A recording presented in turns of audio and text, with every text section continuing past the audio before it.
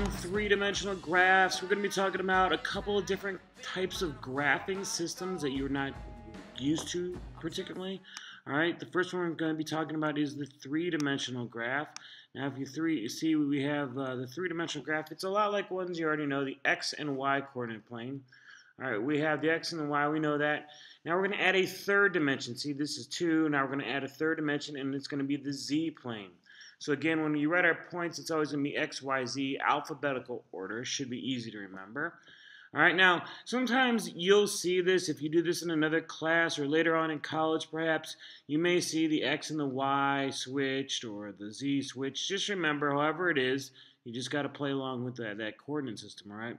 But most of the time, this third dimension, the z-axis, will be right here on the vertical, what we would think of as the vertical axis before. So we're going to show you two different ways to do this. The first way I'm going to show you is the box way. All right. So I'm going to go to 3 on my x coordinates. So now normally I go x, but I have to go my x coordinates. So 1, 2, 3.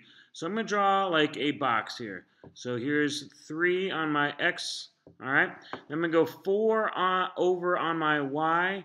So that's positive. So 1, 2, 3, 4. Now I'm going to draw this like a parallelogram. 1, 2, 3, 4. All right. So you can kind of see what I'm going to do here. I'm going to draw a three-dimensional box, and then I'm going to go down. My z is -2. So 1, 2. So this is my z. So I'm going to have to go down 2 on all of these, and I have this parallelogram. All right. 1, 2. And I'm not great at drawing them, as you can tell. It's not the easiest thing to do. All right, so which one of these corners is the point we want? Well, we want it over, so it's 3 on the x, 4 over, and then down 2, right here. Okay? So 3 on the x, 4 over, and down 2. So when you do this, part of the thing is you kind of have to show one of the two methods I'm going to show you. The reason is now you can see that this makes it look a little bit more three-dimensional. And I'm always going to kind of put an arrow to which point I want. All right? So let's do another one. All right, let's do -3, 0, 1. So -3, I'm going to go -3 on my x. That's backwards. -3. All right, 0 on my y, so I'm not going to go over at all. And then up 1 on my x. So up 1 on my x. All right, now check this out. This is kind of not really three-dimensional. It's not going to the third dimension because their y is 0, and it would be right here. All right, it would be right there. So that's the box method. All right, let's do one more. Let's say I went and I had this and I did -3, 2, 1. All right, so -3, 2, 1. So we already know we are -3 back on our x. 2, okay, now we need to go 2 over on the y. So 2 over here. All right, I'm going to go over 2 here. Going to make this all like a parallelogram. I need to go up 1, right? Up 1. Connect these. I got my box. All right, so which one of these 8 points is -3 back, 2 over, and 1 up? It's right here. Okay? -3 over, 2 back, up 1. And that's kind of going to lead into the next method. I'm going to go -3 back, and I'm going to draw an arrow. I'm going to go 2 over, I'm going to draw an arrow, and then I'm going to go up 1 and draw an arrow. So let's take a look at that method right now. So 4, -2, -1. So 4, 1, 2, 3, 4, and I'm going to draw an arrow that way. -2 on my y. So now, see, the trick here is you got to understand, you got to get about here, right? So I'm going to go -2 over on my y, and then I'm going down 1. So down 1 whole spot is right here, all right? And that would be my point. Now, it looks, it looks as though it matches up with 3, doesn't it?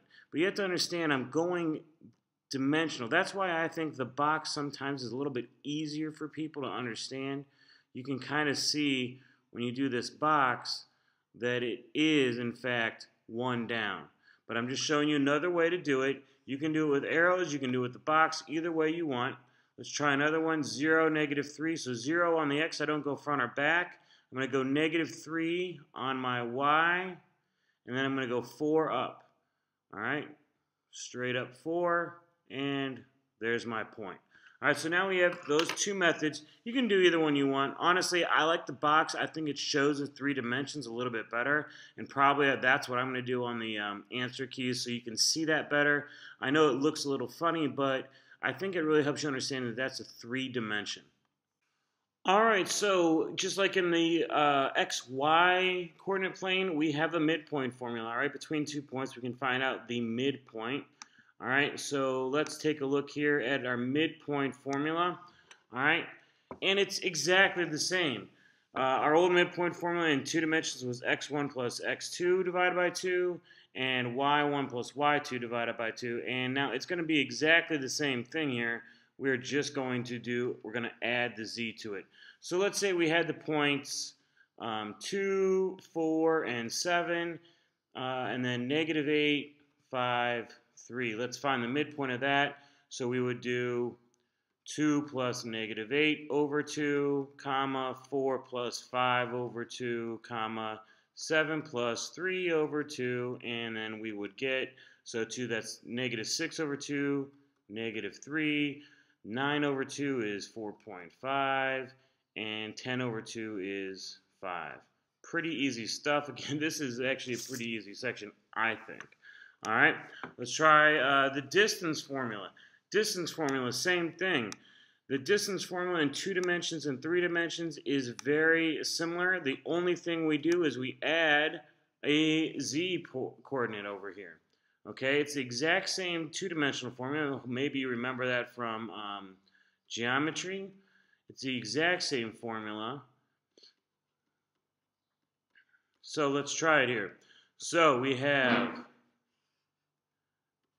-8 minus 2 squared plus 5 minus 4 squared plus 3 minus 7 squared.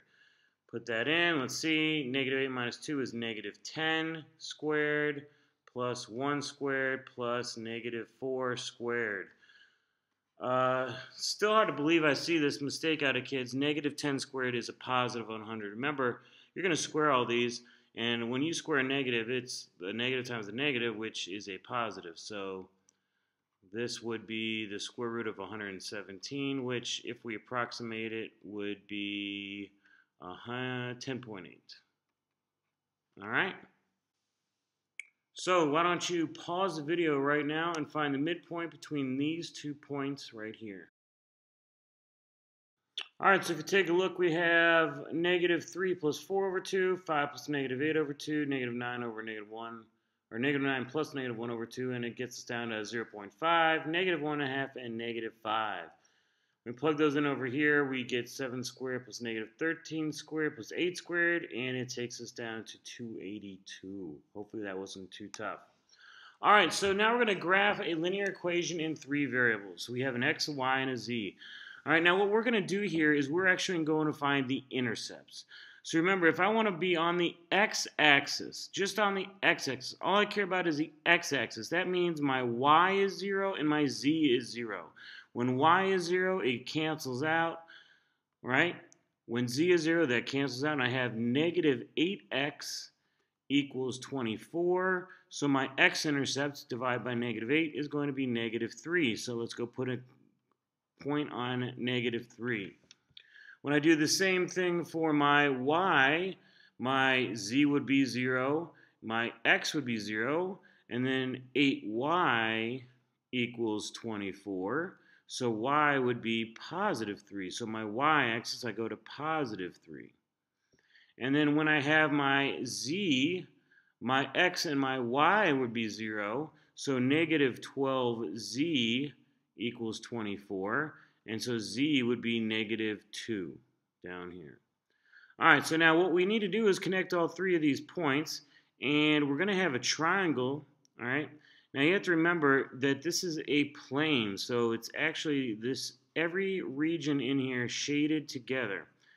Now this is kind of hard to see, but because if we were to expand this, it's a plane, and it's going to expand this way and this way and this way. Imagine if you were holding up a piece of paper. A piece of paper is not triangular, but it's a plane. It goes in every direction just as much as a triangle does, all right?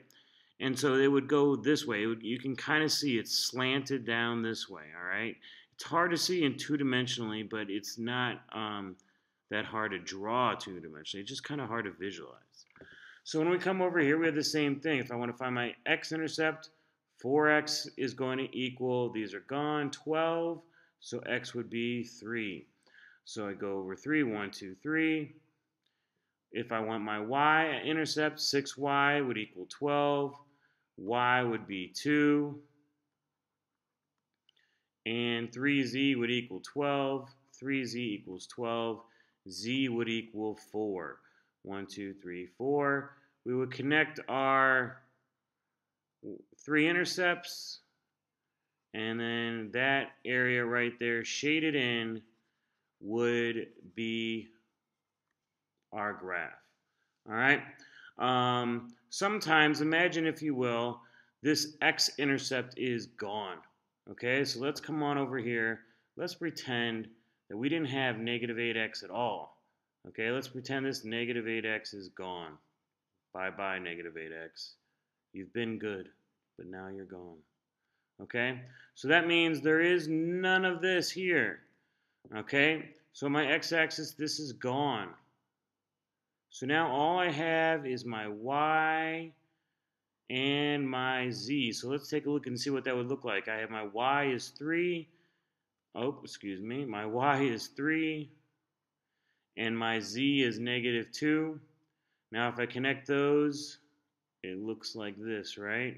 It would be a straight line. Now, that plane would go through that forever and ever, but when I'm looking at it right here, it just looks like a straight line. Okay, but it is a plane. It's going up and down, straight up and down forever and ever, going through those 2 points. It never hits the x-axis, though.